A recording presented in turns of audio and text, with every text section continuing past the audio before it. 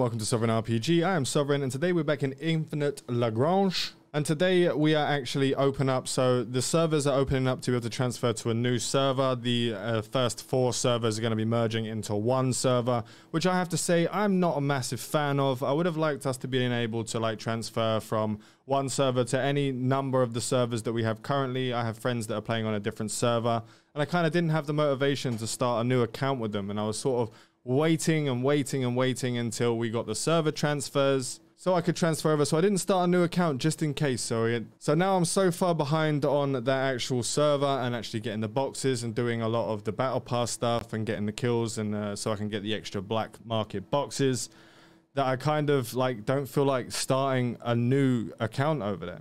So what we're going to do in today's video, we're just going to start from the beginning. I've just logged into server 1 and it's put me straight on the activate Lagrange gate. So it's now open and we'll be connecting to a larger transport network. And let's see what actually happens. It's going to be a step-by-step of what actually happens when you go from finishing a server to starting on a new one. Now there seems to be a little bit of a sort of cinematic going on here where we're moving from this server with all of our little ships and stuff, and we're going to go through the gate and we're going to be starting on the new server. We've got a development rating of Glory Pioneer, which I guess gives me 50 Dawn points, which a lot of people are a little bit upset with. I'm not too worried about it. I wasn't expecting too much from it. So we're actually going to go in here and we're going to say this is complete. The Glory Pioneer is complete. Good times. The Occupancy was mostly done by the Russian unions on server 1. After a little cutscene, you're actually going to be put in back into your map. So you do get some decent emblem backgrounds and stuff for actually winning on the server, and you get like you get some new skins for ships.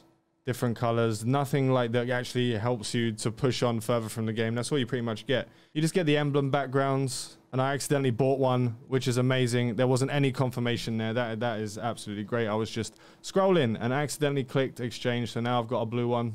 Okay, that's fine. A new system has been discovered, V1209.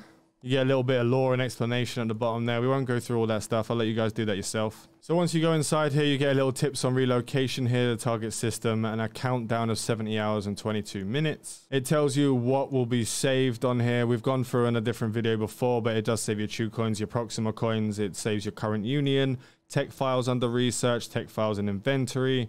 It saves your blueprint models and your tech points, tech point items, research points, livery, emblems, your union member list, and all that's all pretty much what they're going to be saving when we're going to be moving over there, and everything else is actually reset. Every union will be randomly assigned an anchoring point before passing through stargates. Upon entering the new system, union members will automatically go to the area where their anchoring points are located. Explorers not affiliated to union have to select the area they want to go to before entering stargates. There is a strict limit on the amount of supplies you can carry while passing one-way stargates. The data and processed as follows, as we've gone through earlier. So the first 4 servers, Lyra, Cetus, Horologium, and Scutty 145, they're going to be ones that are merging into one server. So it seems we actually have to wait for another countdown timer. So the countdown timer yesterday for the 8 hours for this to start was just spooling up another countdown timer, which is 70 hours. So we're going to have to wait 70 hours before we can actually go to the relocation.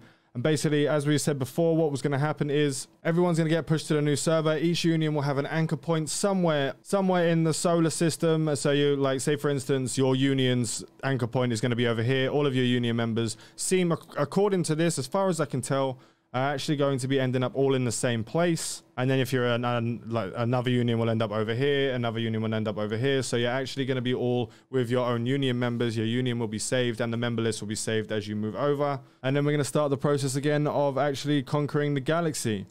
It's a bit of a shame that we have to play with all the same people again, because like server 1 was toxic as shit. Like I was not happy with the way that people were on server 1, but hopefully now there's going to be a lot more unions that actually work together from 2, 3, and 4, because I've heard there were a lot less war-mongering, war-hungry unions over on those servers. So hopefully there's something that's been going on. But then again, we might have like server 2, 3, and 4 might work independently of each other. So all the unions on server 2 will work together, all the unions on server 3 will work together, all on 4 will work together. But server 1 has no cohesion because there was one union who just ran around and steamrolled everyone, made them all their slaves, and there wasn't any like sort of, everyone was sort of fighting each other. You had all the Russians fighting the English speaking alliances, and then you had the German unions helping out the English alliances for a while, and then you had all this other stuff going on. But pretty much, it was just the most fractured server I've ever played on in my life. Like, there was no diplomacy on this server whatsoever. Everyone just killed each other. So, like, the people on server 1 are going to be going into this new server pretty much alone. So we're going to have to see how it goes. I will give you guys some updates on the actual server itself when we get in there and we start finding out what's going on. If you are from server 1, 2, 3, or 4 and you want to join Mass Effect, our union, I'll make some spots because there are a lot of players that are not going to be coming back because they're not too happy with the fact that we're all going to be merging rather than being able to pick what server we wanted to go to. There was some definite uneasiness and unhappiness from a lot of our players themselves. I'm not a massive fan of it, but I see why they did it. There should have been some other options that were available. Maybe some of the servers should have had a time limit on there. So a minimum time limit, a server has to be, say, 3 weeks old for you to be able to transfer to it. That would have been quite nice. That would have been a nice, easy way for us to get to play with each other. But we'll have to see how it goes. Once we get to the 70-hour countdown timer, I'll start another video. I'll do another video of the actual transferring to the new one, and I'll go through everything that is going to be coming up through there, what we have on the other side, make sure everything goes through okay. And if there's any issues, I'll make sure to let you guys know. Now, I was hoping this was going to be a full server transfer video, and I apologize that it's not. But we will do that video later on. I want to thank you all for watching. Remember to like and sub if you haven't already. This is your one-stop shop for mobile gaming content. Fly safe and avoid local chat scams.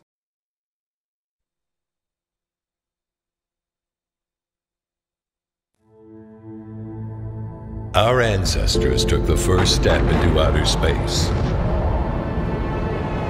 Started completely.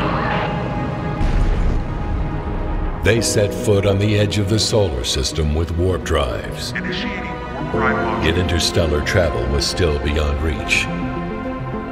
That is, until a high-energy space warping experiment changed the course of our history.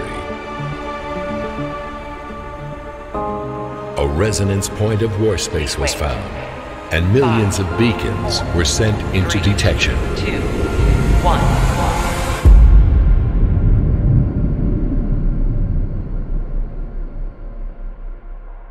The experiment took hundreds of years, until an echo from far away broke the silence. With it came the tunnel between two star systems, and a long-awaited exit was located, leading us to the other side of the galaxy. As more and more tunnels were found at Lagrange points, they've gradually adopted the name Lagrange nodes. Technologies, industries, and the capital we offered. And the experiment of mass object transmission succeeded. We thrived and prospered in space. Proxima Centauri, about 4 light-years away from the solar system, was chosen as the location for the first giant stargate. The two-way stargate brought us adventures and opportunities, losses and regrets, conflicts and compromises. As more and more exits were marked within the galaxy, Message received. A new stellar system has been found. a new map was created, Successful through the Pioneer's Gate. the Lagrange network. Attention. Entry permission from Antonio's console. It is the start of a new journey, Warp drive module initiative. Registration to enter the required first. and the beginning of a great era.